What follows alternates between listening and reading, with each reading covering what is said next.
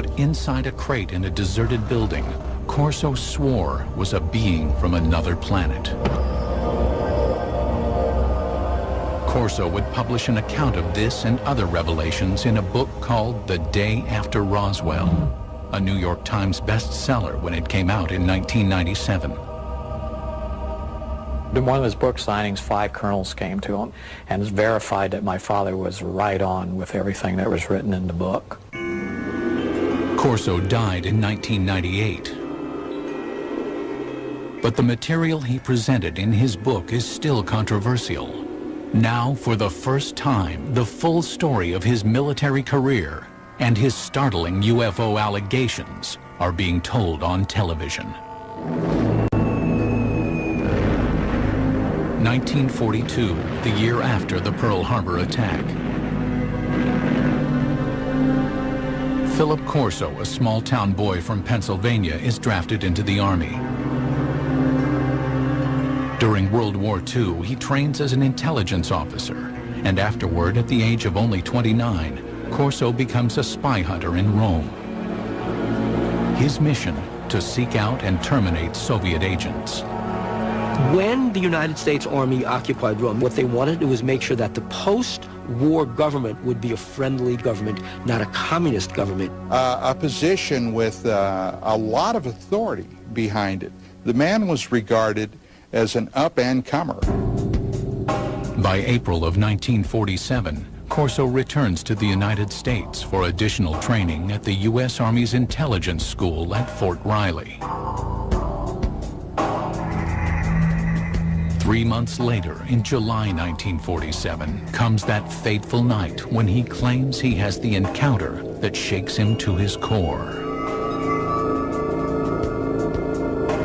32-year-old Corso is the post-duty officer, an assignment that puts him in charge of security at the base. That evening, Fort Riley is buzzing with rumors. 5 trucks containing debris from a mysterious aircraft accident in Roswell, New Mexico, have arrived at the base in Kansas. Corso, with his training as an intelligence officer, is intrigued by the shipment. At about 11 p.m., Corso says he enters the building where the Roswell shipment is stored. A guard on duty tells Corso that he has already looked into one of the crates making up the shipment and cannot comprehend what he's just seen. Corso then says he has a look for himself. And he sees these, they look like coffins.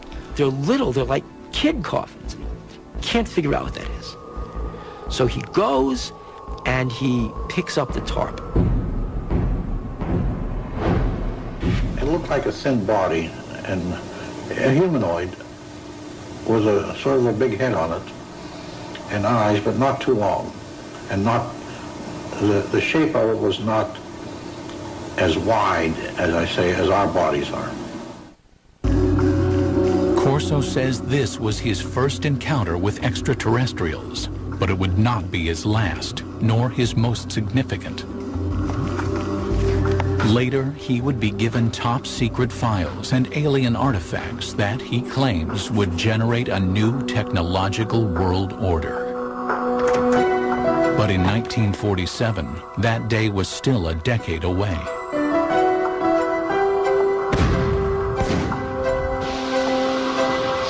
The outbreak of the Korean War in 1950 puts a hold on Philip Corso's ruminations on extraterrestrial beings. Corso joins General Douglas MacArthur's staff as an artillery targeting specialist for UN forces.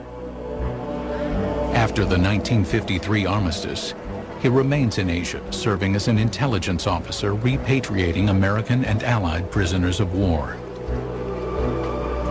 I came to know Phil Corso because he had been a special projects officer in the Far East Command for prisoners of war under MacArthur, and then later held the same role and capacity for the National Security Council as a staffer in the Eisenhower White House.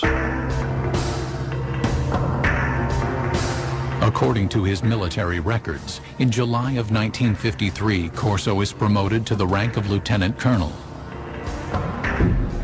He says he is a trusted advisor to President Dwight D. Eisenhower, informing him of what Corso asserts is rampant KGB infiltration within the CIA.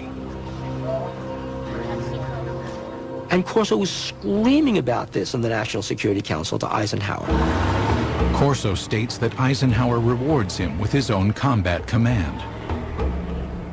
In 1957, military records confirm Corso is placed in charge of an artillery battalion at Red Canyon Missile Range.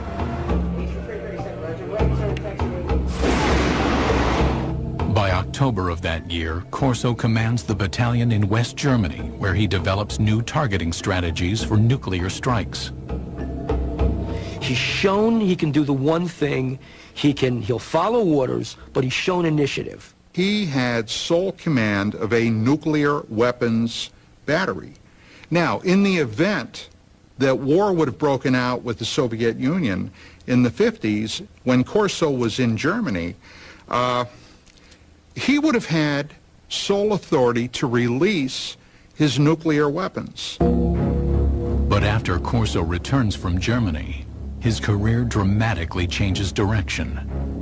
The gifted intelligence officer, fearless spy hunter, and artillery commander who controlled the world's most powerful weapon now becomes a reservist in the National Guard. In October of 1960, Corso is virtually in retirement, a part-time unit advisor to a National Guard base in Maryland. You could say it meant that some people were displeased with him, but it's just as easy to say he didn't have what it takes. But Corso's supporters believe Corso is being groomed for his most important and most secret assignment. Now there is a big green hand running his career. That big green hand is the hand of Arthur Trudeau. Philip Corso has a powerful mentor in Lieutenant General Arthur Trudeau. A West Point graduate, class of 1924, Trudeau quickly gains a reputation as a forward-thinking officer, comfortable with high technology. In the Cold War era, he pioneers technological training for intelligence officers, and by 1958 is named Director of Army Research and Development. When Trudeau gets a chance to appoint a deputy, he brings Corso over, and thus begins Corso's stint in Army R&D. General called me and said, "Don, established Foreign Technology Division, and you're the chief of it. And you got an office down next floor under me." Through this point in his career, Corso's Army job history is easily verified by examining military records. Look, he did work in the Pentagon. His office was there. I have the roster. And he worked for General Trudeau, and he certainly knew him well. There's no question about that. But after his Pentagon appointment, the paper trail of his career is harder to follow, and his assertions more difficult to confirm. Corso wrote that his Pentagon job entailed analyzing foreign military hardware, such as helicopter armament developed by the French, or the British military's vertical takeoff and landing fighter. Then the technology would be reverse engineered. The military has had, over the years, a number of projects where enemy technological devices have been recovered by American forces. So one of Corso's jobs was to get this foreign technology, this French technology, and reverse engineer it. And then if they had something good, fed into our own technological timeline. Reverse engineering plays a significant role in the spycraft of the Cold War era. The Soviets used captured American Sabre jets to reverse engineer U.S. technology, and the U.S. captured Soviet MiGs to reverse engineer Soviet technology. But if Corso's routine job involves examining technology from abroad, his task would soon change. Sometime after July 20th, 1961, Corso claims that General Trudeau calls him into his office and gives him an astounding directive. Examine technology captured from the 1947 alien spaceship crash in Roswell, New Mexico. Trudeau has a filing cabinet delivered to Corso's Pentagon office. Inside, Corso says, is proof positive of aliens visiting Earth and alien technology that Corso insists he will use to change the world.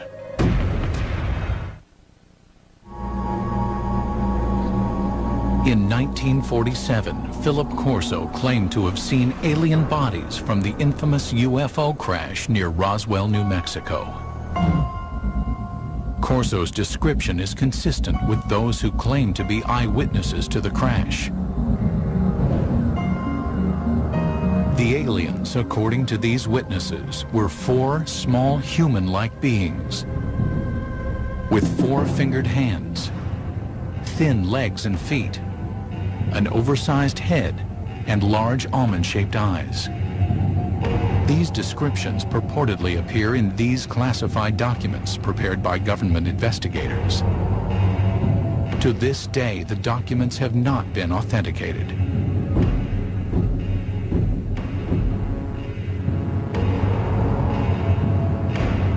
Corso insists that he told no one about what he saw at Fort Riley. But in the summer of 1961, the 46-year-old lieutenant colonel is assigned to a Pentagon project that will force him to recall his eerie experiences. He was assigned to the Army's research development at the Pentagon. Once again, a position with a lot of authority. His goal? To advance U.S. military superiority by a factor of decades. We had enough sense to push it. We had the organization, and we had the money, and we had the brains to do it, and we did it. During the Cold War era, Corso says, there was great government concern that the Russians would gain access to the alien materials. Or worse, the aliens would use their superior technology to invade Earth. According to Corso, an ordinary filing cabinet contains the extraordinary artifacts of the Roswell crash.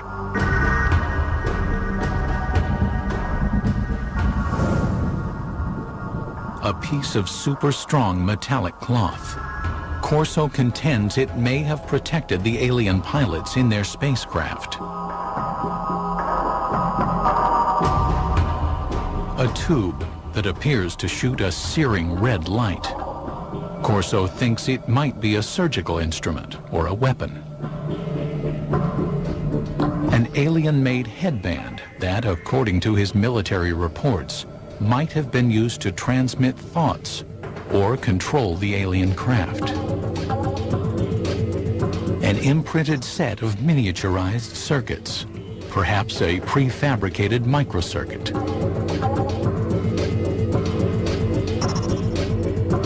A flexible wire that might have transmitted light through its interior. And a lens that could allow anyone to see in the dark, supposedly taken from the eye of an alien being. To better understand the puzzling contents of the filing cabinet, Corso claims to immerse himself in classified government documents reporting on alien technology supposedly found at Roswell. According to the reports that Corso claims to have read, some of the world's foremost scientists, men like Wernher von Braun and J. Robert Oppenheimer, have access to the Roswell crash site. Corso says that Lieutenant General Trudeau greenlights him to assemble his own A-list team. You will put on that team anybody that you want. Engineers, scientists, and even I told the Germans. Told them I'll take a couple of Germans too, in addition to the U.S. scientists. Corso claims that based upon his close readings of the Roswell reports, he developed his own theories about how the alien craft may have functioned. What Corso said was that the spacecraft had a way to jump. It didn't fly from wherever it came from to here. It jumped. And he said that's all they knew, that there was a wave around the spacecraft that allowed it somehow not to be a spacecraft, but a time machine.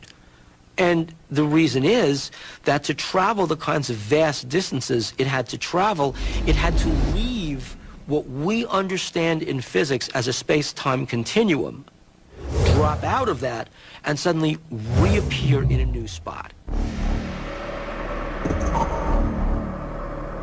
In Corso's personal notes are sketches detailing his concepts.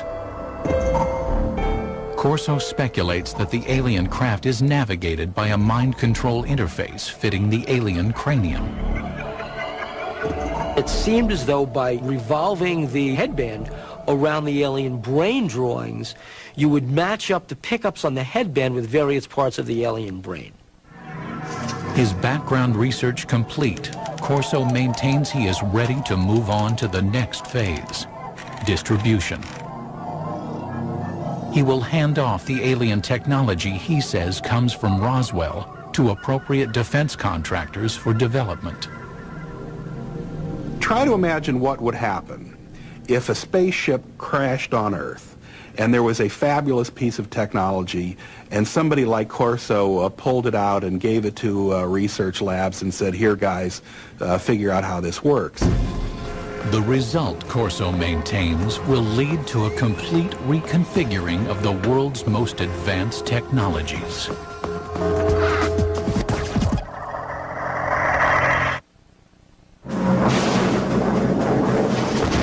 In the early 1960s, America's military might is directed toward fighting the Cold War. Lieutenant Colonel Philip Corso wants to bring alien technology from Roswell into the fray.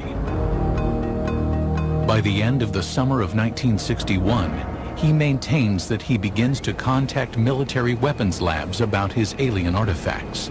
Now, the Army laboratories also had civilian scientists there, and they developed this relationship of handling classified material. Phil Corso felt very comfortable working through the Army laboratories to the civilian scientists because the clearances were all taken care of by the laboratory. America is dotted with top-secret high-tech labs where civilian scientists work on sensitive military projects. Los Alamos, home of the Manhattan Project, is perhaps the most famous.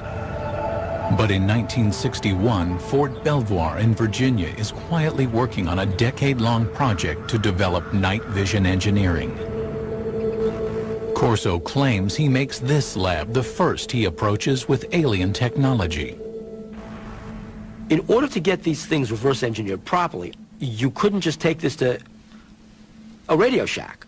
I mean, it had to go to a place where somebody would understand the technology.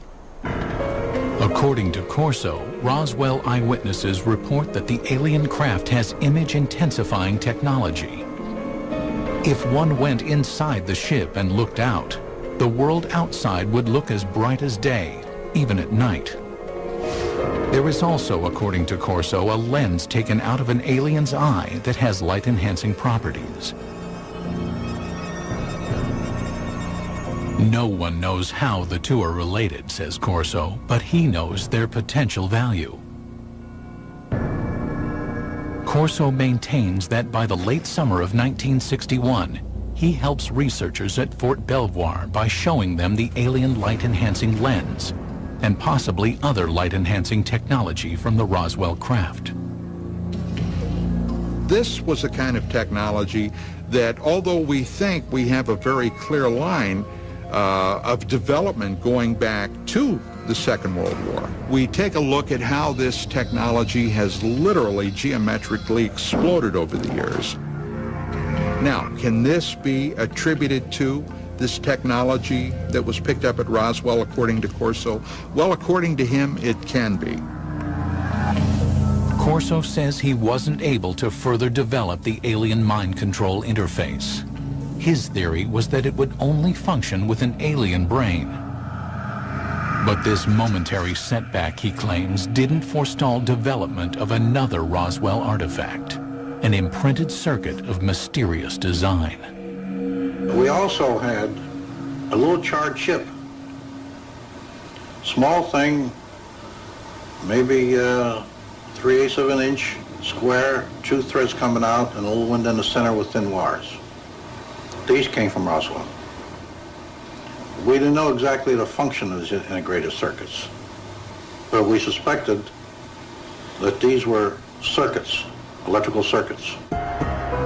Corso asserts that he brings the object to Bell Labs, which had developed the transistor 14 years earlier. He says scientists there were able to analyze and later recreate the alien microchip. What would happen if something like that were to occur? Well, what would happen is, in a very short time, the world would be transformed radically. There's no doubt that after the development of the integrated circuit in the early 1960s, the world is transformed. Electronic devices from the cell phone to the laptop computer become reality.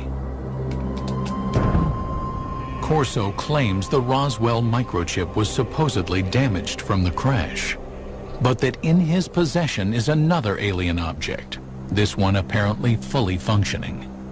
He knows from reports that when people were shining this thing around, it caused burning on the surfaces that it was aimed at. Corso says he reads classified military reports speculating that the artifact from Roswell, apparently capable of burning holes in walls, is some kind of cutting tool, perhaps used for surgery. At Hughes Aircraft from the late 1950s into the early 1960s, researchers have been working on what would become the first laser tracking and targeting devices for military aircraft. But engineers have run into a snag in their efforts to create a practical device. That is, Corso asserts, until he shows them the alien cutting tool. It did accelerate after 1960-61 because people figured out new ways to make lasers. And as the science advanced, the engineering advanced. Corso's filing cabinet reportedly contains another treasure from the Roswell trove. It was glass tubes. And they emitted different color lights. And those were sent to Bell Laboratories. From that was one of the greatest advancements I think we have today, came out in fiber optics. Many UFO researchers theorize that the spacecraft had no wiring because it was fitted instead with fiber optic cable. Transmitting information with light happens to be an old technology. It dates back to one of the pioneers of the telephone, Alexander Graham Bell, who experimented with a device he called the photophone in 1880.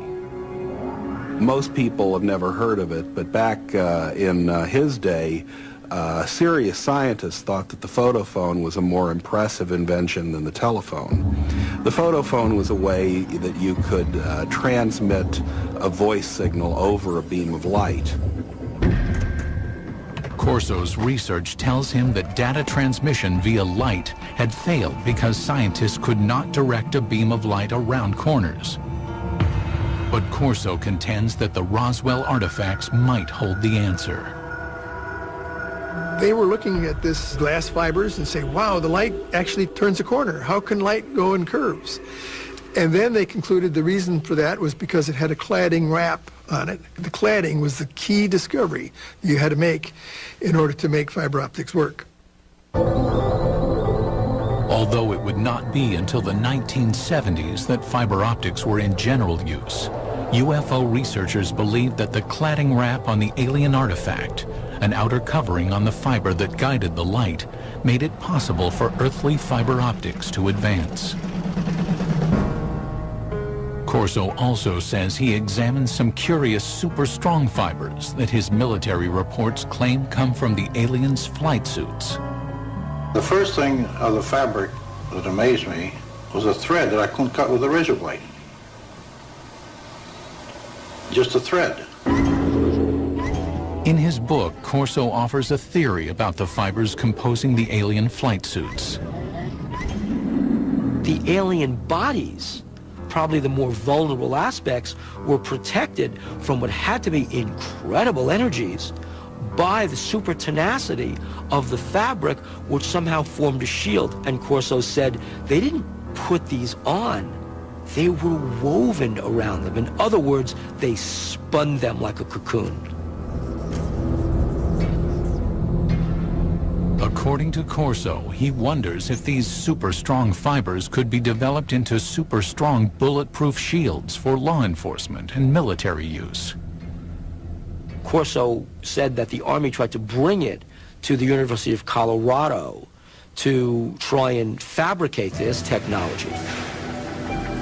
The mid-1960s saw great advances in super strong fabrics that used polymer technology, the type of molecules that Corso claimed were present in his alien fabric. In 1965, Kevlar was invented, a fabric that would be used in bulletproof vests.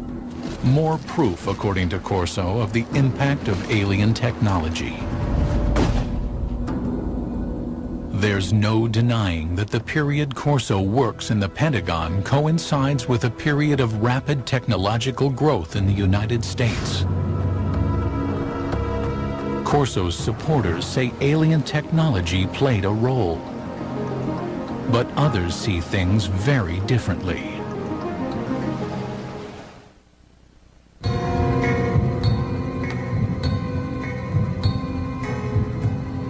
In his best-selling book, The Day After Roswell, Lieutenant Colonel Philip Corso claimed to introduce alien technology from the 1947 Roswell crash to the American military's technological agenda. But others say that the scientific leaps of the 1960s were not made by one hero, and not with the help of aliens. It's nice to think in terms of one heroic person leading us into the new world of far-out technology learned from saucers. That sounds great. But having worked on a whole host of big research and development programs, that isn't the way it works. Look, on the aircraft nuclear propulsion program, we employed 3,500 people. 1,100 of them were engineers and scientists. We were spending $100 million a year. That's the kind of effort it takes to develop new technology. And that was in 1958 dollars at that. Corso claims that the laser jumped from theory to practice after scientists examined the device found in the Roswell crash debris. But to science historians, that's science fiction. The laser is a good example of an invention that doesn't really have a single eureka moment where somebody gets a brilliant inspiration and then they go down into their basement workshop and 15 minutes later they've hammered together a laser. The laser really began back in 1951 when a physicist from Columbia University was taking a walk in Washington. That physicist was Charles Towns. And I woke up early in the morning worrying about it. Why hadn't we been able to get anywhere? It was before breakfast, so I went out and walked out in the park, sat down in the park. Suddenly I said, hey, wait a minute. We can get a whole collection of molecules all in excited states with excess energy. And I wrote down the numbers to see now, could I make it oscillate? And it took him 2 years and $50,000 in government grants before he could come up with the very first barely operable microwave laser. The first laser device used microwaves rather than light. The light-emitting version wasn't functional until 1960, 9 years after Professor Towns jotted down his notes. As for aliens jump-starting the process, No, aliens had nothing to do with the technology of the laser, nor do I. Unfortunately, I don't think aliens have given us any new information yet. while the laser's development was slow and steady, the integrated circuit advanced rapidly. But the greatest progress was made by scientists well after Corso retired. The real breakthrough happened in 1971 when a guy named Ted Hoff conceived of the idea of putting an entire microprocessor on one piece of silicon, a computer on a chip. Basically what happens in an integrated circuit is that you are controlling the flow of electrons, or actually in some cases the absence of electrons. Ted Hoff, known as the architect of the microprocessor, started working on integrated circuits in 1968. Hoff disputes Corso's claim that an alien chip captured from the Roswell crash made an earthly version conceivable. If you have a crash scenario, there's presumably damage done, and that damage may make the device even harder to analyze.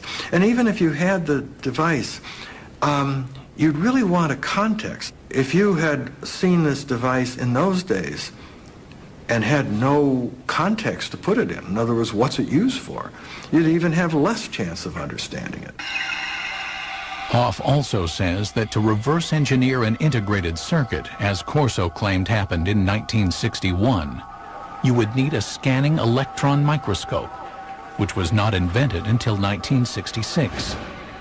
Even looking at devices today, the resolution of the devices are such that ordinary optical microscopes really don't reveal them. So you'd need something more sophisticated.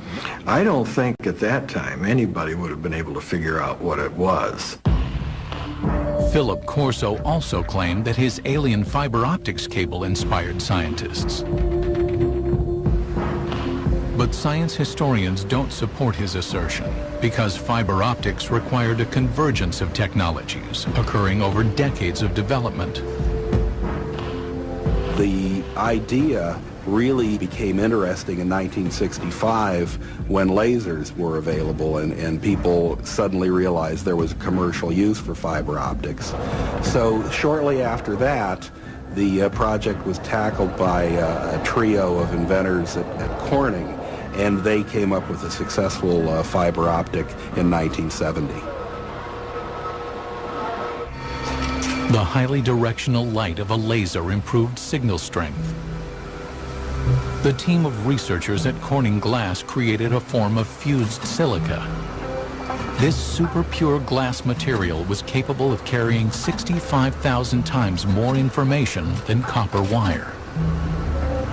This made fiber optics commercially practical, 10 years after Corso claimed to have accelerated the technology. That's the real achievement that Don Keck and Peter Schultz and Bob Maurer came up with when they were at Corning. It was coming up with this completely unexpected way to make glass. Corso also stated that he inspired a quantum leap in image enhancement technology. But science historians say the technology of turning night into day was also decades in the making. Progress increased so incrementally. It goes all the way back to the 1940s when image intensifying radar scopes were issued to Allied troops in the Pacific Theater. The first night vision gear employed thermal imaging. Developed by the Germans during World War II, it brought heat energy into the visible spectrum using an infrared light and a receiver. Then, by the early 1960s, William Spicer, a Defense Department researcher, had created image intensification technology. Fort Belvoir scientists built upon his work. Image intensification requires no additional light. Functioning like a radio receiver for light waves, it amplifies existing light. Today's image intensifiers are small enough to be worn as goggles and are capable of amplifying light by a factor of 35,000. Scientists suggest that if Corso really had an alien image enhancer, showing it to researchers in the 1960s did little to advance the technology's measured progress. The engineering that was required just progressed at a very slow rate. Making night vision work was largely the result of really brilliant engineering. Finally, according to technology experts, Corso's super tenacity fibers came not from alien spacesuits, but from years of research by a scientist named Stephanie Kwolek, who worked at the DuPont Company. She learned how to organize super strong chains of atoms in 1965, and by 1971, Kevlar was on the market. The theory that something like Kevlar came off a flying saucer strikes me as being insulting to someone like Stephanie Kwolek, who poured enormous amounts of effort, years of her life, tremendous dedication and brain power went into cracking the secrets of nature. Furthermore, some skeptics insist Lieutenant Colonel Corso simply didn't have the technical background to run a reverse engineering program. I read something he'd written years ago and found that it was not high-tech. I worked for General Electric, Westinghouse, General Motors, TRW Systems, McDonnell Douglas, with lots of technical people. I'm a physicist myself. And I saw nothing in what Corso had written that gave any indication of his having the knowledge, the skills, the talent, the background to handle stuff like this and get it into industry. Corso had an answer to this objection, claiming that his team of A-list scientists helped him interpret the Roswell cache. I didn't have the training or the background for something. You know, they got highly technical. But fortunately, the German scientists were there. I knew von Braun, and I knew Hermann Obert. Obert was a man that said we've been helped. But we had to keep it quiet to protect our budget, to protect our organization. For doubters, there is also the issue of Corso's rank. A lieutenant colonel, some argue, wouldn't be running things as Corso claimed he was. I think an indication of his value to the military would have been given by the fact that he was not a full colonel, despite all his years in service. But others stand by Corso's assertions, particularly those who say they're familiar with the way the U.S. military functions. Back in those days, you know, a lieutenant colonel had a lot more authority and position than a lieutenant colonel today has. And even today, you've got lieutenant colonels doing quite a bit of the important tactical and even strategic planning and operation. The History Channel contacted the military contractors Corso claims to have worked with, and all say there was no alien involvement in the technologies Corso says he jump-started. No memos, directives, or paperwork of any kind exist to directly support Corso's assertions about reverse engineering alien technology. But Corso's supporters say there is no paper trail for a very good reason.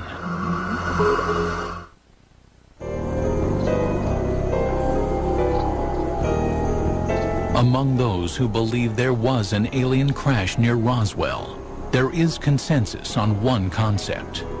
The U.S. government systematically suppressed the truth. The government of the United States and other governments around the world have gone out of their way to keep that wrapped up inside a riddle that's smothered by an enigma. Philip Corso says he also had to keep his reverse engineering program under wraps. We couldn't discuss it. We made a decision. It cannot be discussed outside of us. We're doing good. We have the authority, we have the money for our R&D projects. Well, that's fine. Let's keep it that way. Let's not get mixed up in the murky area of whether they exist or not. As for Corso's contributions to the advancement of science, skeptics say that the technology he claimed to have pushed forward was ready to emerge anyway. As proof, they offer up the mind control headband, one alien technology that Corso did not claim to develop. Today, it's well on its way to becoming a reality without his help. Since the 1970s, scientists have been experimenting with using EEG readouts of brainwaves to provide feedback and change behavior. It's now possible to use EEG feedback games like this one to learn how to manage brain states. But mind control technology has advanced even further than that. Going to open the first email, which says congrats. It says In 2004, researchers received FDA approval to test tiny brain implants designed to allow disabled people to control computers using their thoughts. Next, I'm going to paint a circle.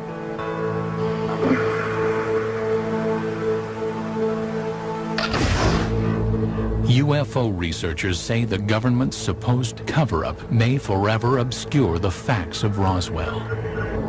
And therefore also obscure the truth about whether alien technology played a supporting role in the development of fiber optics, super strong fabrics, lasers, integrated circuits, or battle-ready image enhancement.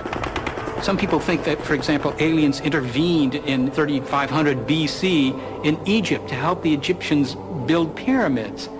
You know, well, doggone it, the Egyptians of 3500 BC were fully capable of putting big blocks on top of other big blocks, right? If the Egyptians had suddenly developed cell phones or something like that, then I would say, okay, there's intervention there. But that's not what they did. But while Lieutenant Colonel Philip Corso might be questioned, his ideas deemed controversial, and his predictions dismissed as the stuff of science fiction, his impact on UFO legend and lore can never be minimized.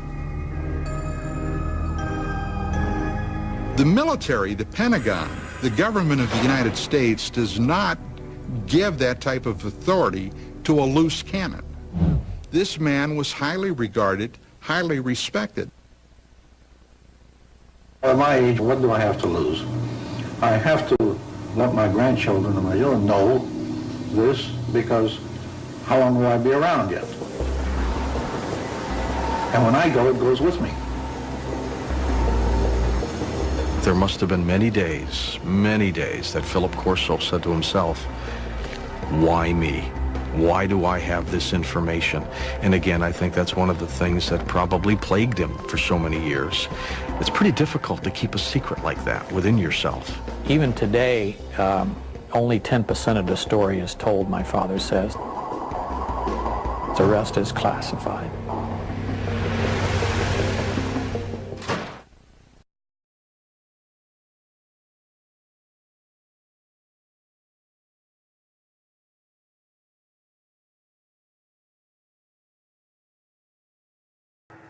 When I began to gather myself together, I had met by this time other people who had had similar experiences. I began to ask myself, what did they want from me? I speculated about whether or not what seemed like a psychic attack could have been warnings. I have remembered more and more not only the vision of the apocalypse, but other warnings and consistent warnings, not only to me, but across the whole community of people who have had this experience. A lot of them get the same warnings, that we're in trouble, that our environment is in trouble. So I'm not alone in that. And that has become a really central feature of my current life.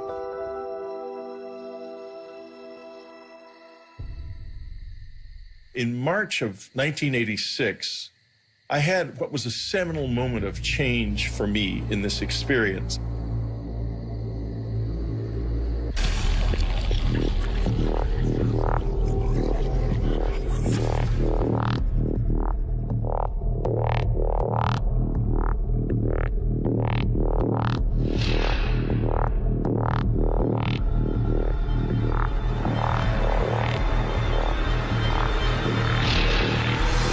Oh, God.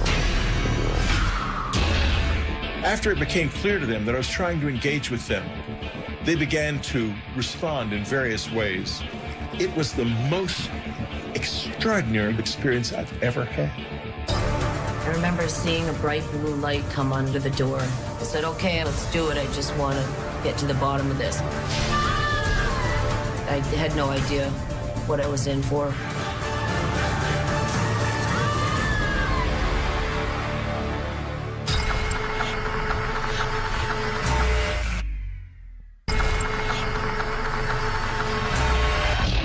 In March of 1986, I had what was a seminal moment of change for me in this experience.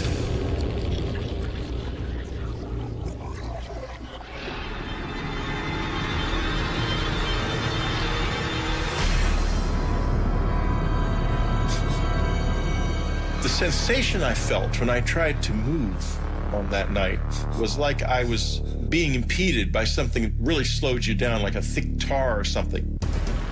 When they are there, you have a feeling that is almost impossible to describe. I was terrified, but I sort of forced a grin onto my face and tried to smile. I couldn't smile very well. I wanted to try to show them that I was not dangerous, that I was something that I wanted to know more. And there was a change then. After it became clear to them that I was trying to engage with them, they began to respond in various ways. They were trying to build a bridge, I think.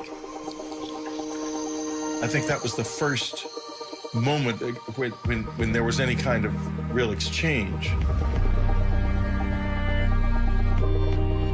I wouldn't say that, oh, this is definitely aliens. I would say that it was real and that we don't know what it was. That I am quite certain of.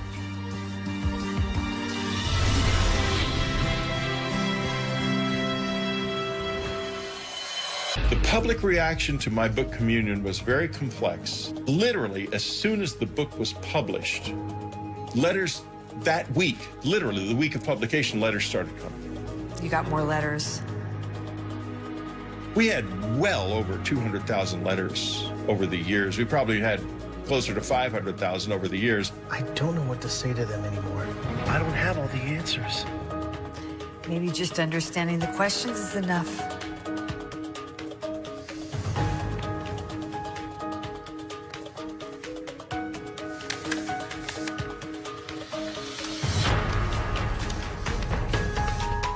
After I began to read them, I realized there's something happening on planet Earth that we do not acknowledge. We don't know what it is. Is it aliens? Is it something to do with us and something about the way we are that we don't yet understand? I don't know, but it's real. In the late summer of 1994, it became clear that we were running out of money. We began to not be able to pay our mortgage, and it became clear we had to leave. And so, at the same time, though, that this was happening, I was having one of the peak experiences of the whole thing. I'd begun meditating in the cabin because people had found the place, and there were other people out in the woods at night looking for the aliens with flashing flashlights up in the air and such childish stuff. And so I meditated, and I stayed in the house and meditated from then on. I didn't really want to be disturbed by that. And one night there were these thuds on the roof right above me. And the next moment I could feel a presence in the room. At this point, these years later, I was easy with their presence in the house. I wasn't scared of that. And I finally said, I want to see you as you really are. And I didn't see anything. And so I said, well, this is it. I'm leaving this room now, and I'm leaving it forever. I will never return to it because tomorrow we leave and we're leaving forever.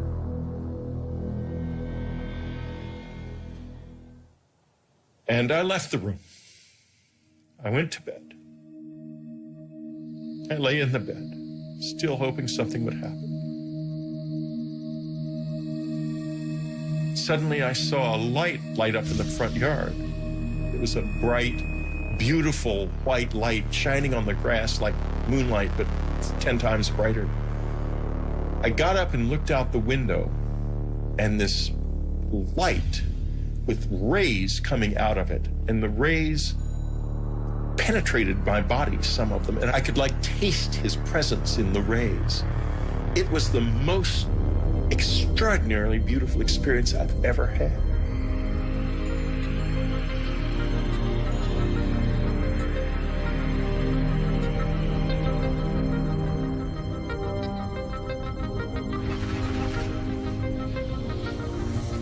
The next morning, we left the cabin, and the experiences have never been like that since then. People who don't have open minds and are dismissive of all of this miss out on one of the most wonderful, frightening, dangerous, beautiful things that you can know. I did not ask for this. I did not know about it. I did not expect it. I did not want it, that's for sure. But it burst into my life without warning, and it's never left me since.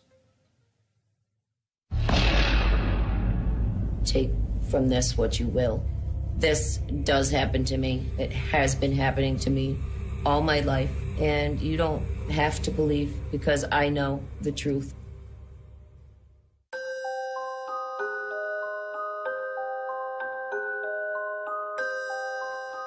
My earliest memories of being abducted by aliens were when I was very young, 5, 6 years old. I was living in Ohio, and it was kind of in the middle of nowhere. Our nearest neighbor was a mile or two away.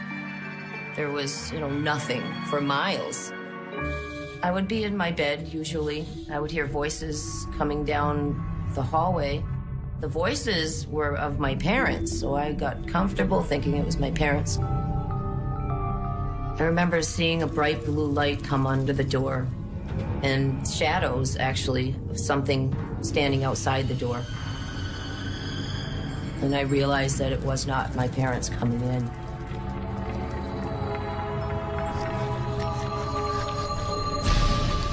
When they got close, I'd see those black almond-shaped eyes just staring right at me. Emotionless eyes just looking at me. And they would extend their hand and I would grab it as if I was really comfortable with them and had done this many times before. And they often would let me take my favorite stuffed animal with me. As a child, I didn't realize that these beings didn't visit everybody at night. I thought when people went to bed, the bald men would come for everybody. And it was just a normal thing.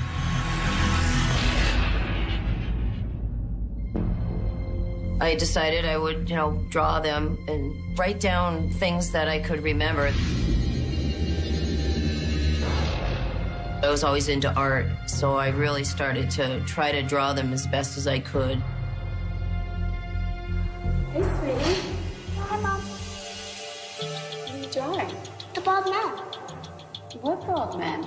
They're my friends. They come visit me at night. It didn't start to get uncomfortable until I started talking about the bald men to other people, whether it be classmates or family members, and they just said that it's not real, there's no such thing, you're just dreaming. It was very frustrating being told that this wasn't happening when I knew it was. Okay, Audrey, I need you to relax. As an adult, I would remember bits and pieces. I remember them coming in. I remember them doing something to me so I couldn't move. I remember them bringing me somewhere else and being other places. But the things I didn't remember were, what were they doing to me when they took me? And I said, okay, I need to find people that could maybe help me. Close your eyes. Take a deep breath. Regression was a great tool to bring back the missing pieces, the memories. We're gonna focus on a room. Didn't even think about it, didn't get educated on it, said, okay, I'm gonna get hypnotized, let's do it. I just wanna get to the bottom of this. It's a basement. You're gonna walk down the stairs. And in the back of my mind, I'm thinking, this isn't gonna work. Those memories are gone. I'm never gonna remember what's happening. And I didn't know anything about it. I had no idea what I was in for. 3, 2, 1. Audrey, tell me what you see. Tell me what you see. What you see. My first hypnosis session was the most traumatic experience that I think I've ever had in my life. I wasn't ready, I think, to see what they were doing. I wasn't ready to accept it.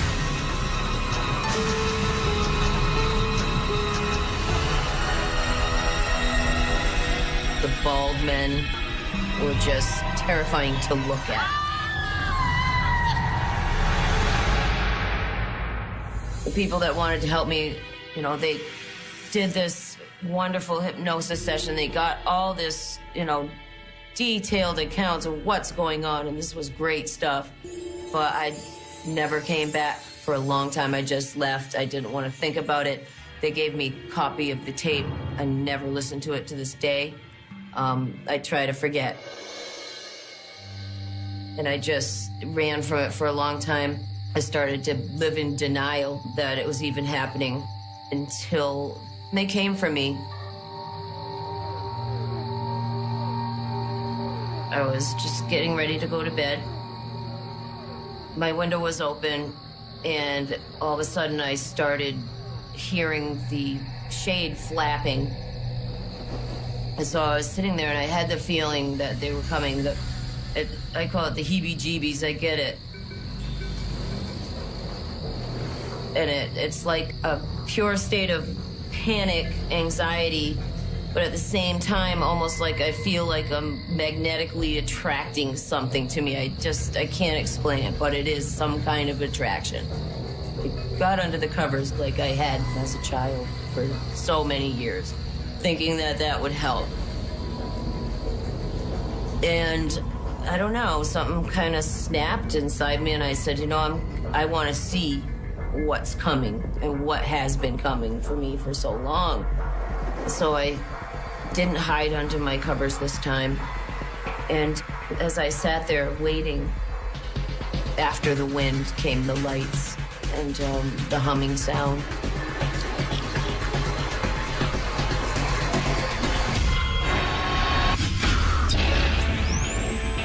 I woke up at a time I wasn't supposed to wake up. As I grabbed him, I heard, "Watch out for the mother."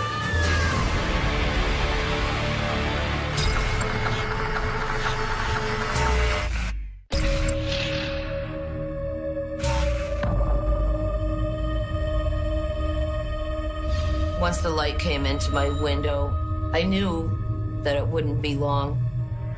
I started to feel a twitching in my body and my arms moving by themselves, like muscle spasms almost. And then buzzing sound, it's real steady. It was a kind of fear I can't even explain. Total confusion, anger, what are they doing? And then, of course, why? Why?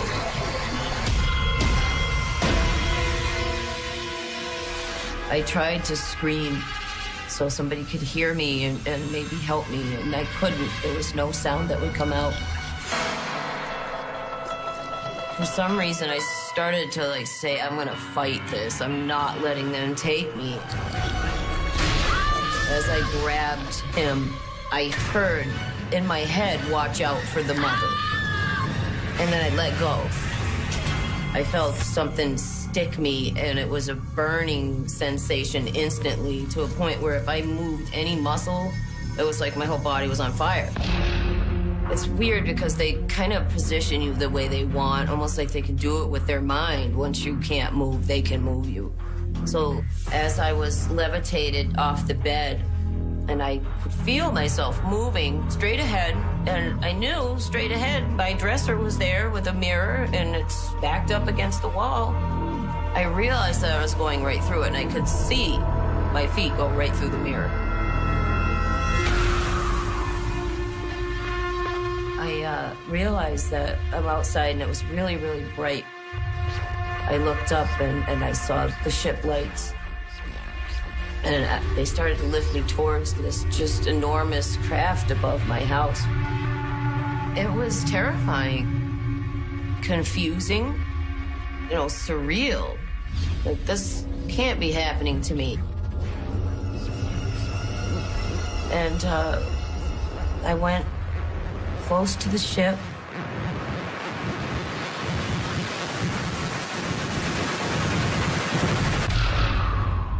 And that was the last thing I remember. And then I just blacked out.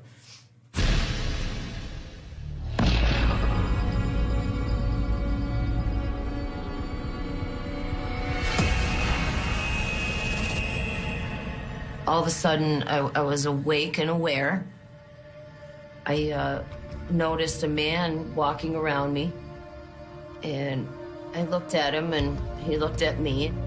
He's felt familiar to me for some reason. He touched me and was no longer a man.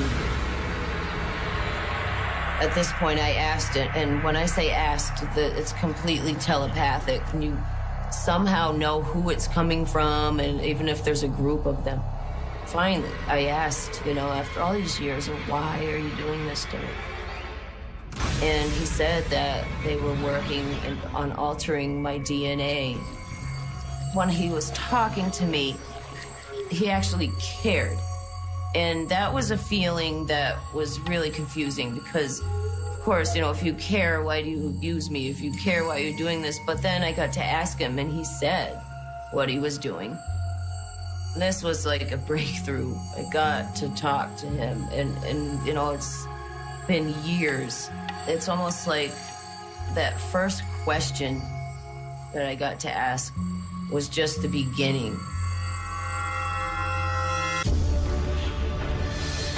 There was a machine. It was strange looking, but I knew it was some kind of a clock. And it was counting backwards. I heard the words war, and then just blacked out completely. And that's all I remember until, I woke up at some point. I don't know how long it was, but I regained consciousness. I'm still on the table. And they're doing something to me. They had a machine that actually physically came and removed my eye. And when they pulled the eye out, I noticed that there was something coming to where my eye had been into the socket. This big, long needle, they put it into the eye socket, did something.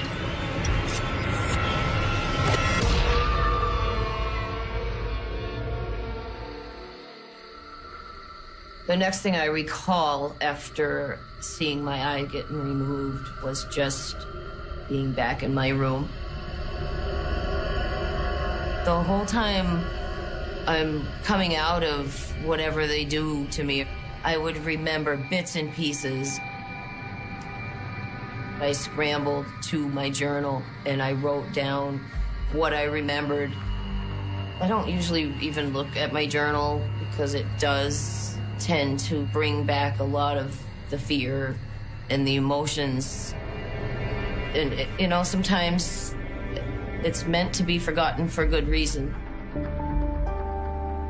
Years later, I started to have physical problems from it and actually had to, undergo various surgeries because of unexplained scarring in my tubes and ovaries and uterus. There was just, the doctors didn't know what it was from. There was just scarring in there. I never told the doctors what I knew it was from. It's not something that you can say, all right, hey doc, this is what's going on, especially back then.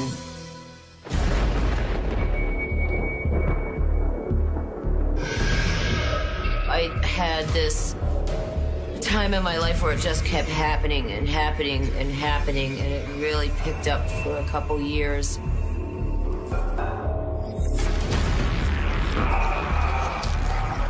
This encounter started as it always does. When I woke up, there was one of the Greys standing at the foot of my bed, and I saw him there, and then just blacked out completely.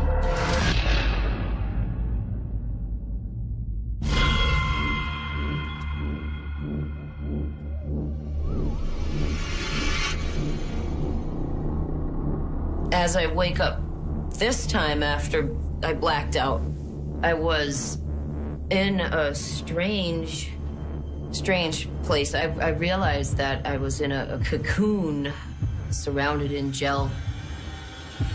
I started to panic.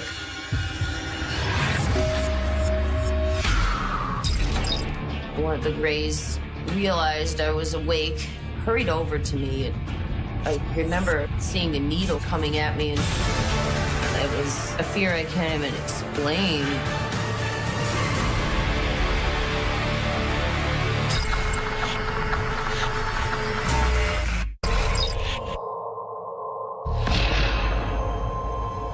realized that I was in a cocoon surrounded in gel. I looked through the gel and the cocoon. I'm looking out into the room, and I noticed that there's some grays in there. And I couldn't tell exactly what they were doing, but I was distracted by a small girl. Looked like a small child, but it was what appeared to be a hybrid of a human and a gray alien.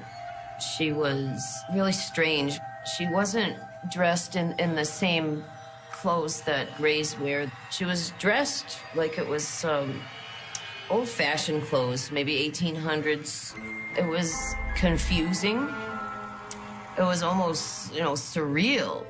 As I was looking at her, she looked at me, and I felt almost like a kind of connection with this child, and she came right up to me. It was not just an interest, it was a connection, like a deep connection, and I felt a familiarity with her. One of the Greys realized I was awake, hurried over to me, and I remember seeing a needle coming at me and right through the cocoon. And then I just blacked out. And she's just always had a place in my heart, I guess, for, from the experiences. I always remember that child.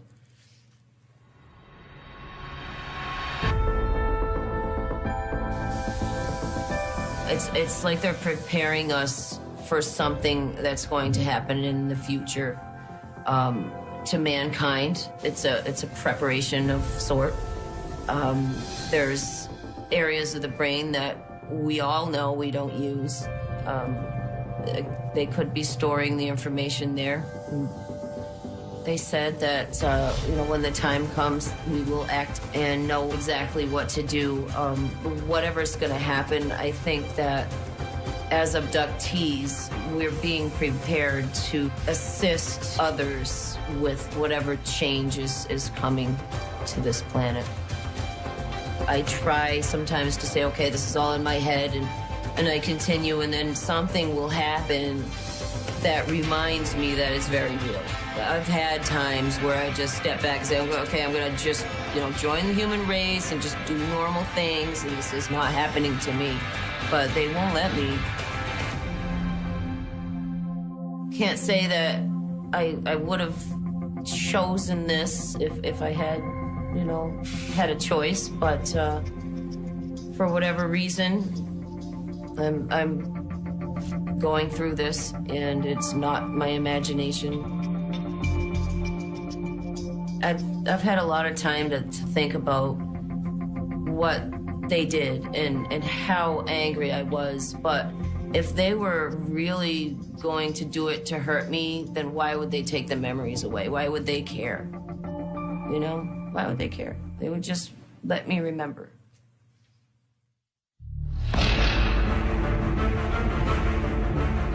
I think that literally everybody is afraid of this. I think it happens to far more people than remember it at all. I see it as a part of the human experience that we cannot acknowledge. Most skeptics and people that don't believe are probably the ones that believe the most. People are eager to reject the things I've written about.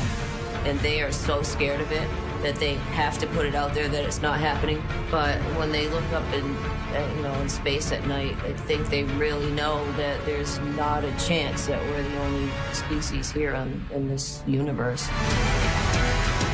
And it's an unknown that every single one of us senses is there. And I know that the population of people are being able to start talking about it. It's like there's a worldwide awakening happening right now.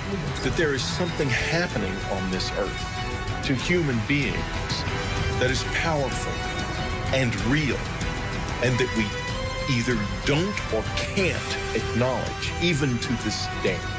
If you don't believe now, then just wait a little while, because the proof is coming. base in Kansas. Corso, with his training as an intelligence officer, is intrigued by the shipment. At about 11 p.m., Corso says he enters the building where the Roswell shipment is stored. A guard on duty tells Corso that he has already looked into one of the crates making up the shipment and cannot comprehend what he's just seen. Corso then says he has a look for himself. And he sees these, they look like coffins. They're little, they're like kid coffins. Can't figure out what that is. So he goes and he picks up the tarp. It looked like a thin body, and a humanoid with a sort of a big head on it and eyes, but not too long, and not the shape of it was not as wide, as I say, as our bodies are. Corso says this was his first encounter with extraterrestrials, but it would not be his last, nor his most significant. Later, he would be given top-secret files and alien artifacts that, he claims, would generate a new technological world order. But in 1947, that day was still a decade away.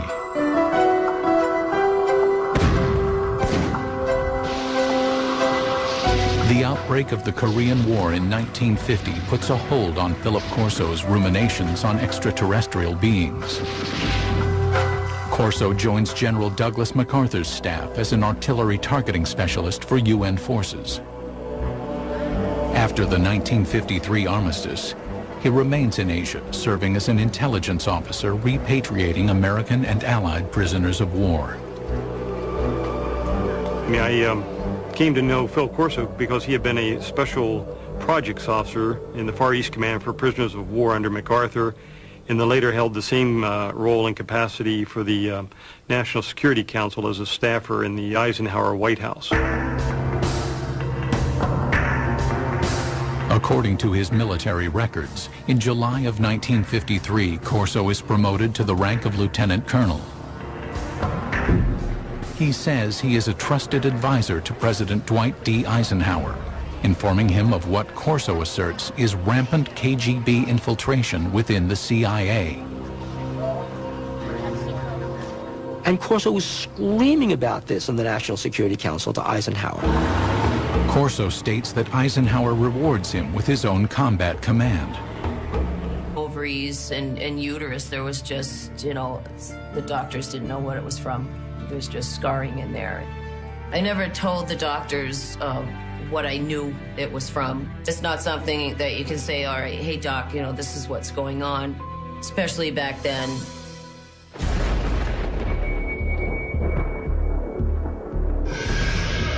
I had this time in my life where it just kept happening and happening and happening, and it really picked up for a couple years.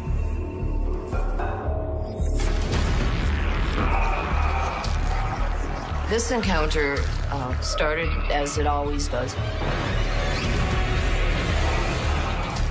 When I woke up, there was one of the Greys standing at the foot of my bed, and I saw him there, and then just blacked out completely.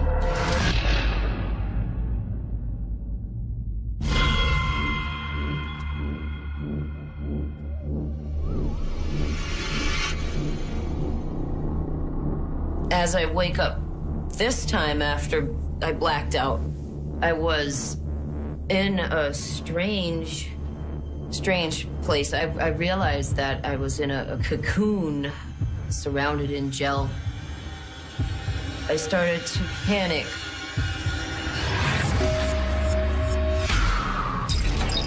One of the Greys realized I was awake, hurried over to me.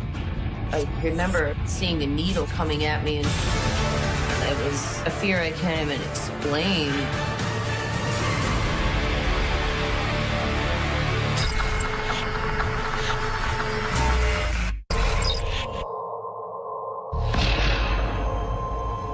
I realized that I was in a cocoon surrounded in gel. I looked through the gel and the cocoon. I'm looking out into the room, and I noticed that there's some grays in there. And I couldn't tell exactly what they were doing, but I was distracted by a small girl. Looked like a small child, but it was what appeared to be a hybrid of a human and a gray alien. She was really strange. She wasn't dressed in the same clothes that grays wear. She was dressed like it was old-fashioned clothes, maybe 1800s. It was confusing. It was almost, surreal. As I was looking at her, she looked at me, and I felt almost like a kind of connection with this child, and she came right up to me.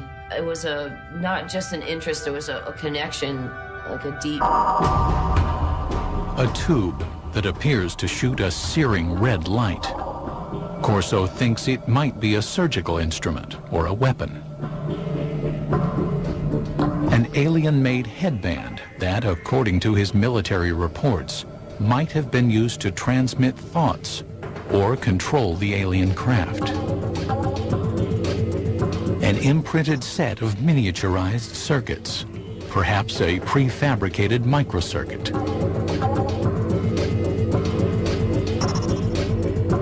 A flexible wire that might have transmitted light through its interior.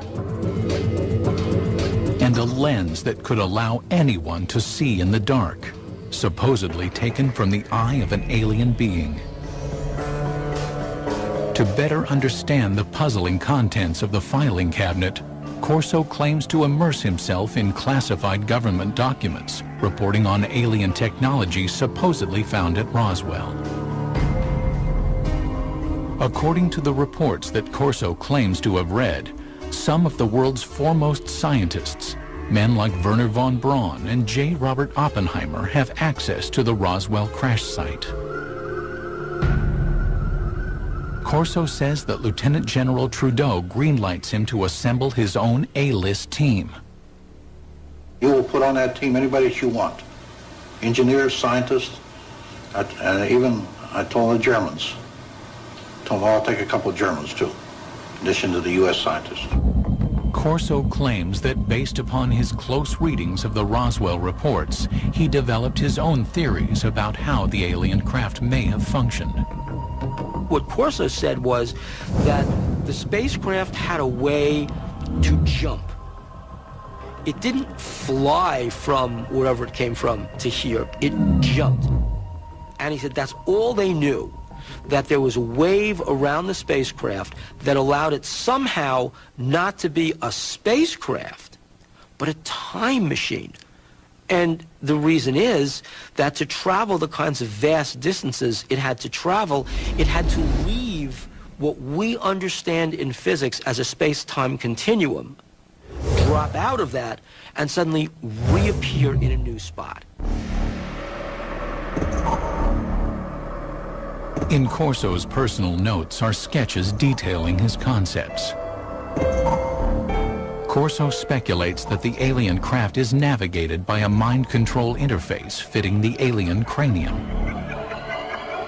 It seemed as though by revolving the headband around the alien brain drawings, you would match up the pickups on the headband with various parts of the alien brain. It is perhaps the most famous. But in 1961, Fort Belvoir in Virginia is quietly working on a decade-long project to develop night vision engineering. Corso claims he makes this lab the first he approaches with alien technology. In order to get these things reverse engineered properly, you couldn't just take this to a Radio Shack. I mean, it had to go to a place where somebody would understand the technology. According to Corso, Roswell eyewitnesses report that the alien craft has image-intensifying technology. If one went inside the ship and looked out, the world outside would look as bright as day, even at night. There is also, according to Corso, a lens taken out of an alien's eye that has light-enhancing properties. No one knows how the two are related, says Corso, but he knows their potential value. Corso maintains that by the late summer of 1961, he helps researchers at Fort Belvoir by showing them the alien light-enhancing lens and possibly other light-enhancing technology from the Roswell craft. This was a kind of technology that, although we think we have a very clear line of development going back to the Second World War, we take a look at how this technology has literally geometrically exploded over the years. Now, can this be attributed to this technology that was picked up at Roswell, according to Corso? Well, according to him, it can be. Corso says he wasn't able to further develop the alien mind control interface. His theory was that it would only function with an alien brain.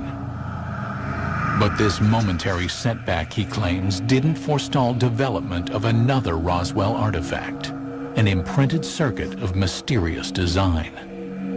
We also had a little charred chip. Small thing, maybe 3/8 of an inch square, two threads coming out, and a little one in the center with thin wires. These came from Roswell. We didn't know exactly the function of these integrated circuits, but we suspected that these were circuits, electrical circuits.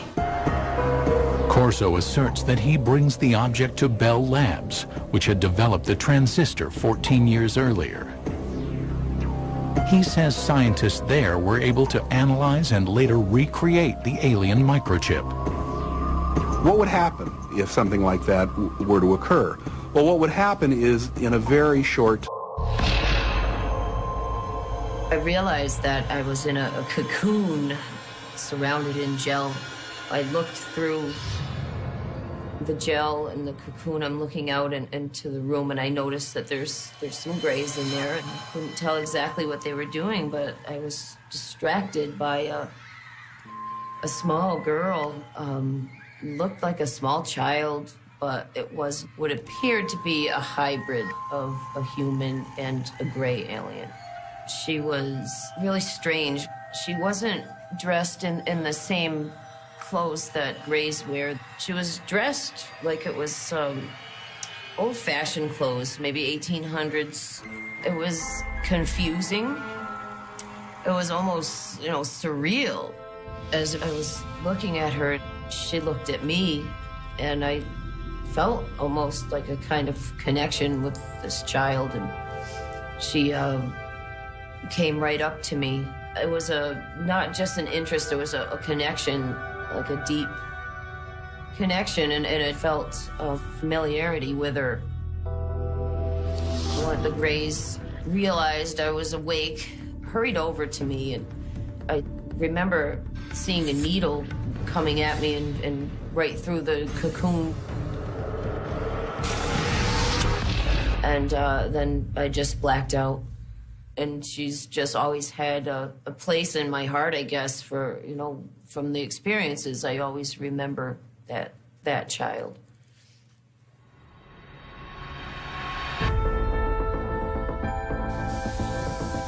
It's like they're preparing us for something that's going to happen in the future to mankind. It's a preparation of sort. There's areas of the brain that we all know we don't use. They could be storing the information there. They said that, when the time comes, we will act and know exactly what to do.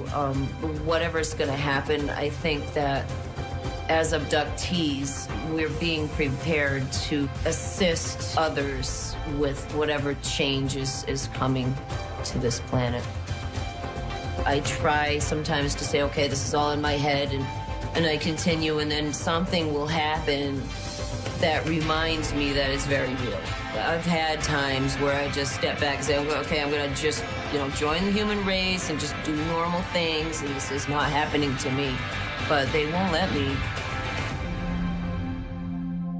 Can't say that I would have chosen this if I had you know, had a choice, but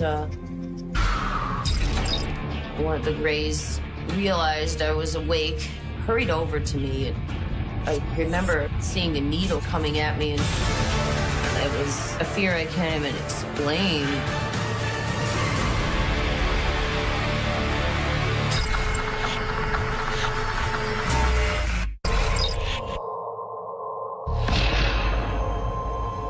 I realized that I was in a cocoon surrounded in gel.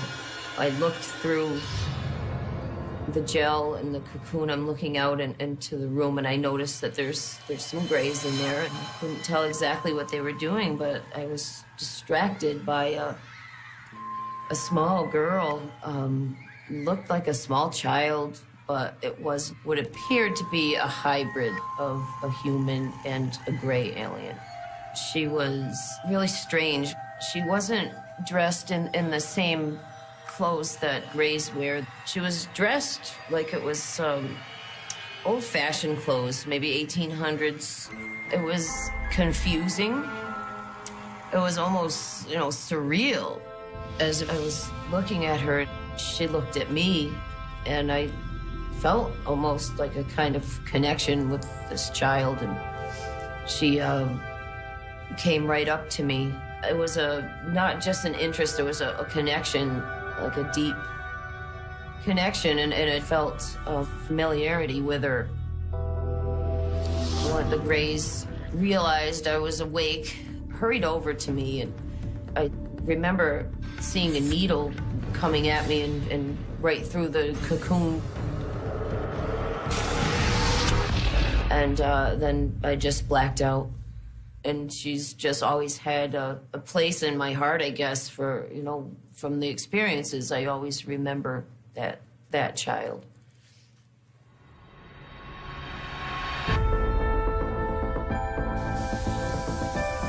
It's like they're preparing us for something that's going to happen in the future to mankind. It's a preparation of sort. There's areas of the brain that we all know we don't use.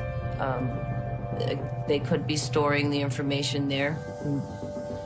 They said that, when the time comes, we will act and know exactly what to do.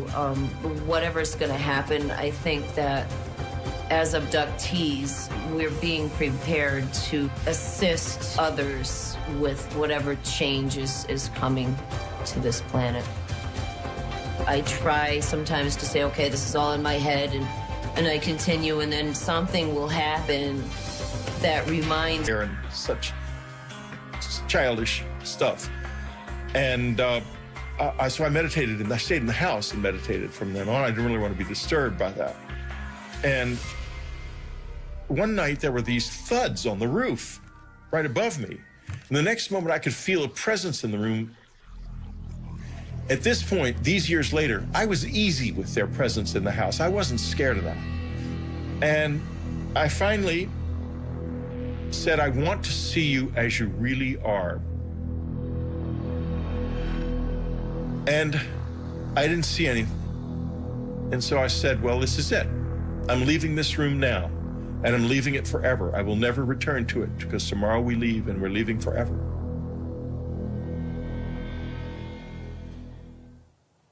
And I left the room. I went to bed. I lay in the bed, still hoping something would happen. Suddenly I saw a light light up in the front yard. It was a bright, beautiful white light shining on the grass like moonlight, but 10 times brighter. I got up and looked out the window, and this light with rays coming out of it, and the rays penetrated my body, some of them, and I could taste his presence in the rays. It was the most extraordinarily beautiful experience I've ever had.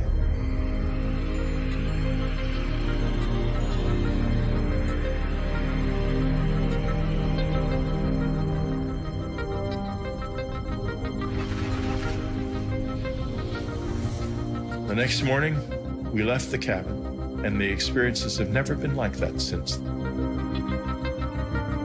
people who don't have open minds and are dismissive of all of this miss out on one of the most wonderful, frightening, dangerous, beautiful things that you can know.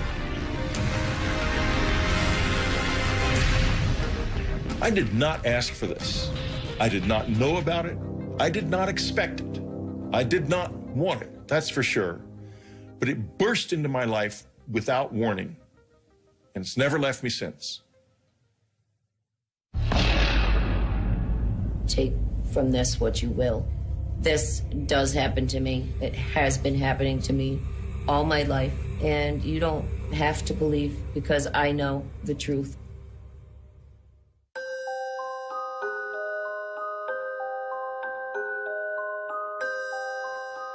My earliest memories of being abducted by aliens were when I was very young, 5, 6 years old.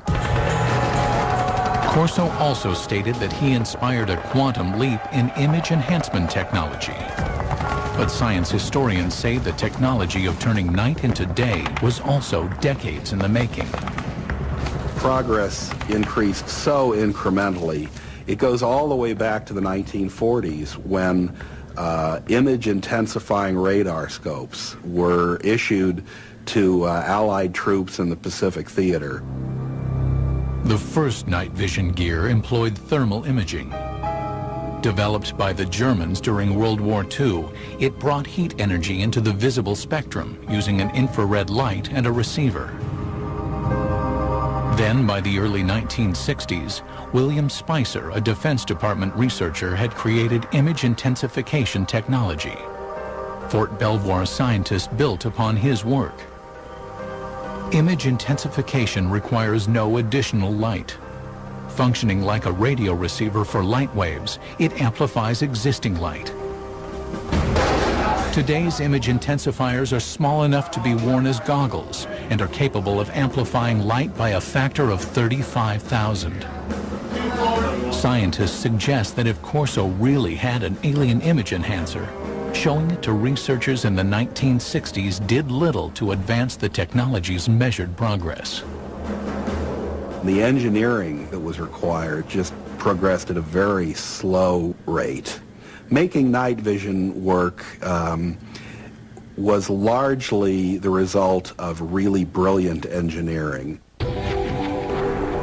Finally, according to technology experts, Corso's super tenacity fibers came not from alien spacesuits, but from years of research by a scientist named Stephanie Kwolek, who worked at the DuPont Company.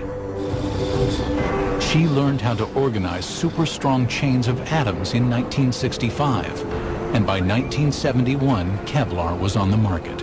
The theory that something like Kevlar came off a flying saucer strikes me as being insulting to someone like Stephanie Kwolek, who poured enormous amounts of effort, years of her life, tremendous dedication and brain power went into cracking the secrets of nature. Furthermore, some skeptics insist Lieutenant Colonel Corso simply didn't have the technical background to run a reverse engineering program. I read something he'd written years ago and found that it was not high-tech. I worked for General Electric, Westinghouse, General Motors, TRW Systems, McDonnell Douglas, with lots of technical people. I'm a physicist myself. And I saw nothing in what... In 4, 3, 2, 1. Audrey, tell me what you see. Tell me what you see. What you see. My first hypnosis session was the most traumatic experience that I think I've ever had in my life. I wasn't ready, I think, to see what they were doing. I wasn't ready to accept it.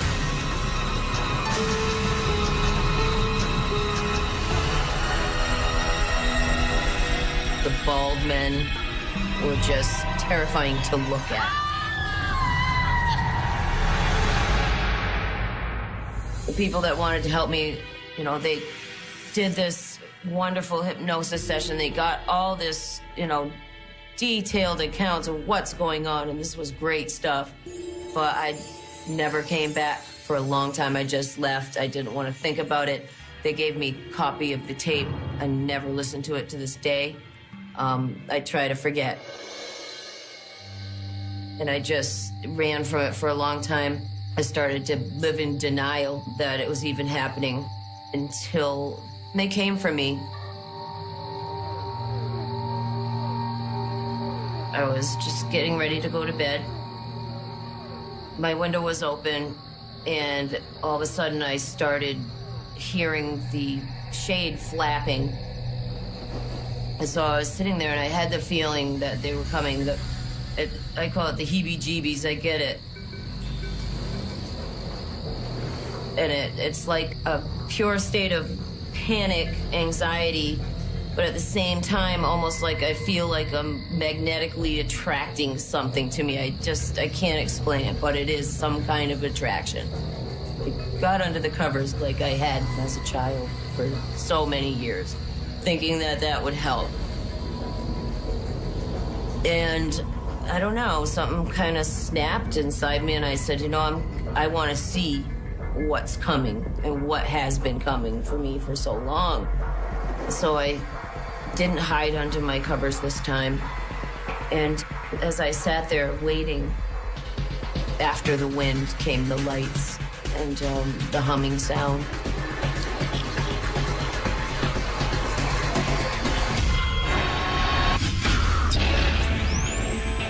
I woke up at a time I wasn't supposed to wake up.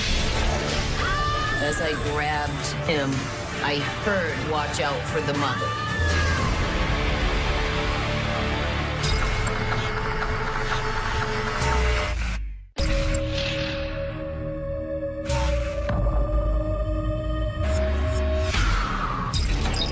One of the Greys realized I was awake, hurried over to me, and I remember seeing a needle coming at me, and it was a fear I can't even explain.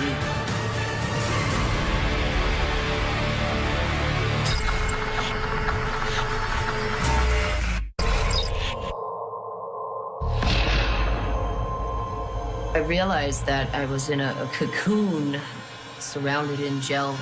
I looked through the gel and the cocoon. I'm looking out into the room, and I noticed that there's some Greys in there, and I couldn't tell exactly what they were doing, but I was distracted by a small girl.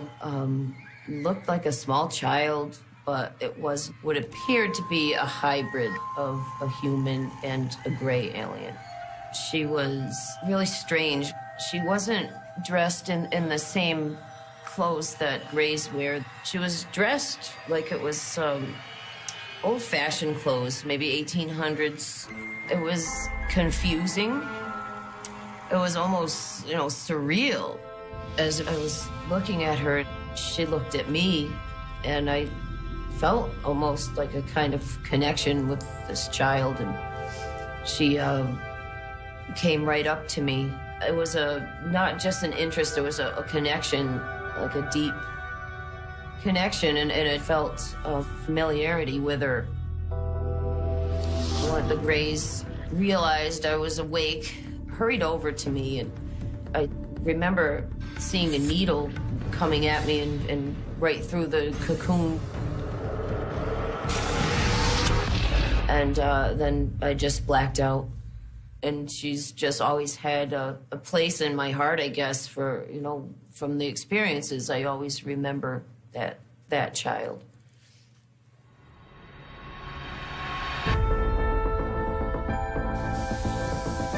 It's like they're preparing us for something that's going to happen in the future to mankind. It's a preparation of sort.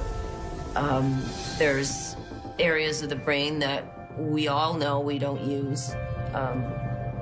They could be storing the information there. They said that, when the time comes, we will act and know exactly what to do. Whatever's going to happen, I think that as abductees, we're being prepared to assist others with whatever change is coming to this planet. I try sometimes to say, okay, this is all in my head, and I continue, and then something will happen. I know who it's coming from, and even if there's a group of them. Finally, I asked, after all these years, why are you doing this to me?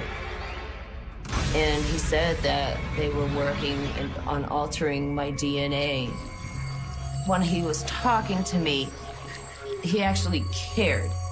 And that was a feeling that was really confusing because, of course, if you care, why do you abuse me? If you care, why are you doing this? But then I got to ask him, and he said what he was doing. This was like a breakthrough. I got to talk to him, and it's been years. It's almost like that first question that I got to ask was just the beginning. There was a machine. It was strange looking, but I knew it was some kind of a clock. And it was counting backwards. I heard the words war, and then just blacked out completely. And that's all I remember until, I woke up at some point. I don't know how long it was, but I regained consciousness. I'm still on the table. And they're doing something to me. They had a machine that actually physically came and removed my eye. And when they pulled the eye out, I noticed that there was something coming to where my eye had been into the socket. This big, long needle, they put it into the eye socket, did something.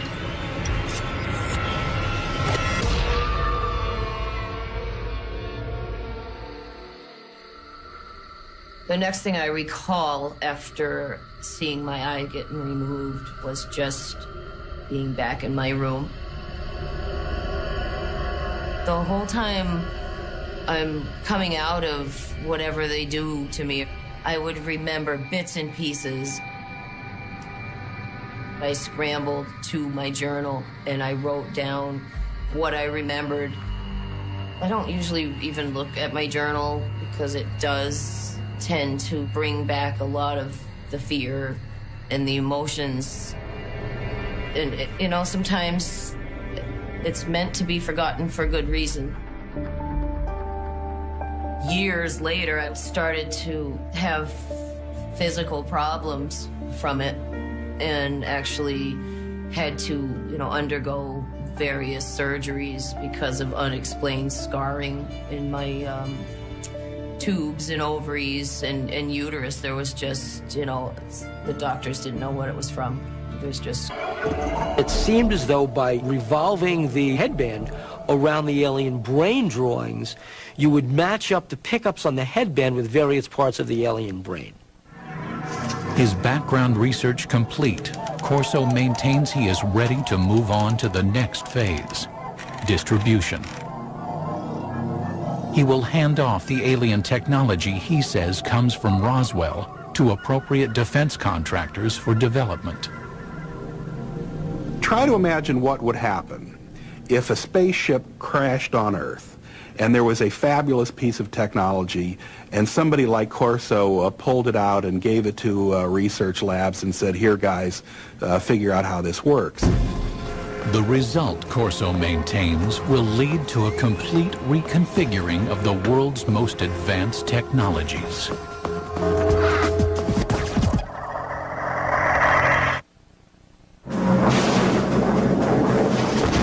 In the early 1960s, America's military might is directed toward fighting the Cold War. Lieutenant Colonel Philip Corso wants to bring alien technology from Roswell into the fray. By the end of the summer of 1961, he maintains that he begins to contact military weapons labs about his alien artifacts. Now, the Army laboratories also had civilian scientists there, and they developed this relationship of handling classified material. Phil Corso felt very comfortable working through the Army laboratories to the civilian scientists because the clearances were all taken care of by the laboratory. America is dotted with top-secret high-tech labs where civilian scientists work on sensitive military projects. Los Alamos, home of the Manhattan Project, is perhaps the most famous. But in 1961, Fort Belvoir in Virginia is quietly working on a decade-long project to develop night vision engineering. Corso claims he makes this lab the first he approaches with alien technology. In order to get these things reverse engineered properly, you couldn't just take this to a Radio Shack. I mean, it had to go to a place where somebody would understand the technology. According to Corso, Roswell eyewitnesses report that the alien craft has image-intensifying technology. If one went inside the ship and looked out, the world outside would look as bright as day, even at night. There is also, according to Corso, a lens taken out of an alien's eye that has light-enhancing properties. No one knows how the two are related, says Corso, but he knows they're large almond-shaped eyes. These descriptions purportedly appear in these classified documents prepared by government investigators. To this day, the documents have not been authenticated.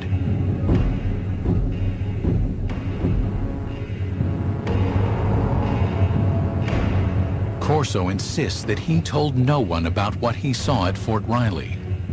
But in the summer of 1961, the 46-year-old lieutenant colonel is assigned to a Pentagon project that will force him to recall his eerie experiences. He was assigned to the Army's research development at the Pentagon. Once again, a position with a lot of authority. His goal? To advance U.S. military superiority by a factor of decades. We had enough sense to push it. We had the organization, and we had the money, and we had the brains to do it, and we did it. During the Cold War era, Corso says, there was great government concern that the Russians would gain access to the alien materials. Or worse, the aliens would use their superior technology to invade Earth. According to Corso, an ordinary filing cabinet contains the extraordinary artifacts of the Roswell crash.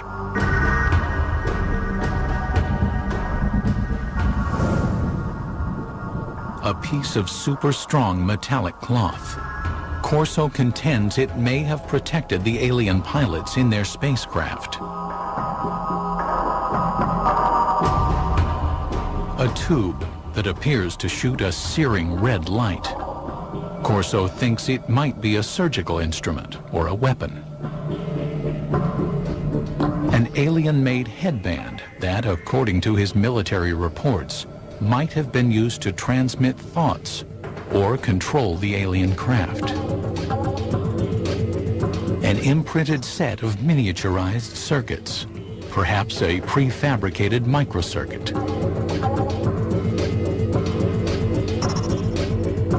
A flexible wire that might have transmitted light through its interior. And a lens that could allow anyone to see in the dark, supposedly taken from the eye of an alien being. To better understand the puzzling contents of the filing cabinet, Corso claims to immerse himself in classified government documents reporting on alien technology supposedly found at Roswell. According to the reports that Corso claims to have read, some of the world's foremost scientists, men like Werner von, Lieutenant Colonel Philip Corso, claimed to introduce alien technology from the 1947 Roswell crash to the American military's technological agenda. But others say that the scientific leaps of the 1960s were not made by one hero, and not with the help of aliens. It's nice to think in terms of one heroic person leading us into the new world of far-out technology learned from saucers. That sounds great. But having worked on a whole host of big research and development programs, that isn't the way it works. Look, on the aircraft nuclear propulsion program, we employed 3,500 people. 1,100 of them were engineers and scientists. We were spending $100 million a year. That's the kind of effort it takes to develop new technology. And that was in 1958 dollars at that. Corso claims that the laser jumped from theory to practice after scientists examined the device found in the Roswell crash debris. But to science historians, that's science fiction. The laser is a good example of an invention that doesn't really have a single eureka moment where somebody gets a brilliant inspiration and then they go down into their basement workshop and 15 minutes later they've hammered together a laser. The laser really began back in 1951 when a physicist from Columbia University was taking a walk in Washington. That physicist was Charles Towns. And I woke up early in the morning worrying about why hadn't we been able to get anywhere. It was before breakfast, so I went out and walked out in the park, sat down in the park. Suddenly I said, hey, wait a minute. We can get a whole collection of molecules all in excited states with excess energy. And I wrote down the numbers to see now, could I make it oscillate? And it took him 2 years and $50,000 in government grants before he could come up with the very first barely operable microwave laser. The first laser device used microwaves rather than light. The light-emitting version wasn't functional until 1960, 9 years after Professor Towns jotted down his notes. As for aliens jump-starting the process, No, aliens had nothing to do with the technology of the laser, nor do I. Unfortunately, I don't think aliens have given us any new information yet. while the laser's development was slow and steady, the integrated circuit advanced rapidly. But the greatest progress was made by scientists well after Corso retired. The real breakthrough happened in 1971 when... Trying to build a bridge, I think. I think that was the first moment when there was any kind of real exchange. I wouldn't say that, oh, this is definitely aliens. I would say that it was real and that we don't know what it was. That I am quite certain of.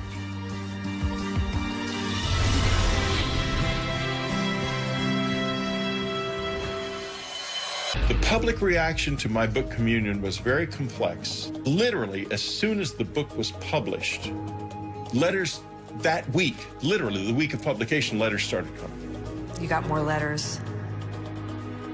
We had well over 200,000 letters over the years. We probably had closer to 500,000 over the years. I don't know what to say to them anymore. I don't have all the answers. Maybe just understanding the questions is enough.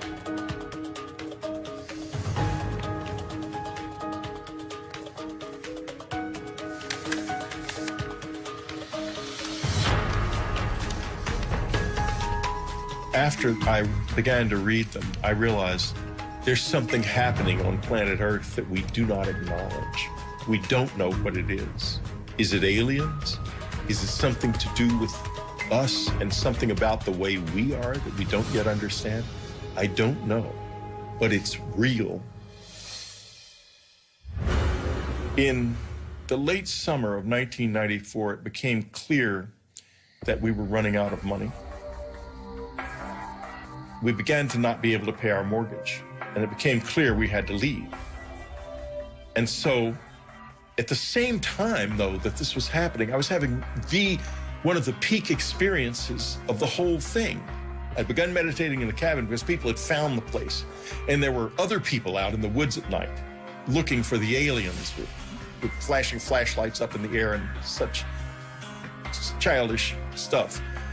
And so I meditated, and I stayed in the house and meditated from then on. I didn't really want to be disturbed by that. And one night there were these thuds on the roof right above me. And the next moment I could feel a presence in the room. At this point, these years later, I was easy with their presence in the house. I wasn't scared of that. And I finally said, I want to see you as you really are. And I didn't see anything. And so I said, well, this is it. I'm leaving this room now. and I'm leaving it forever. I will never return to it because tomorrow we leave and we're leaving forever.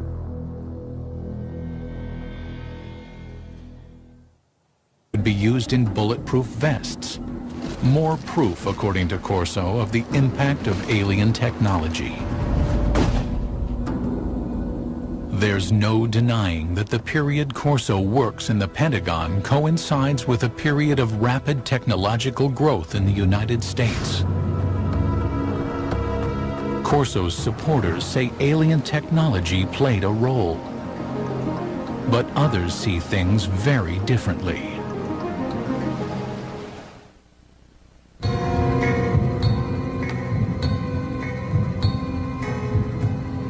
In his best-selling book, The Day After Roswell, Lieutenant Colonel Philip Corso claimed to introduce alien technology from the 1947 Roswell crash to the American military's technological agenda.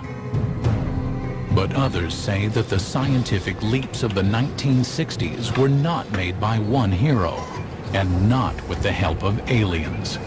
It's nice to think in terms of one heroic person leading us into the new world of far-out technology learned from saucers. That sounds great. But having worked on a whole host of big research and development programs, that isn't the way it works. Look, on the aircraft nuclear propulsion program, we employed 3,500 people. 1,100 of them were engineers and scientists. We were spending $100 million a year. That's the kind of effort it takes to develop new technology. And that was in 1958 dollars at that.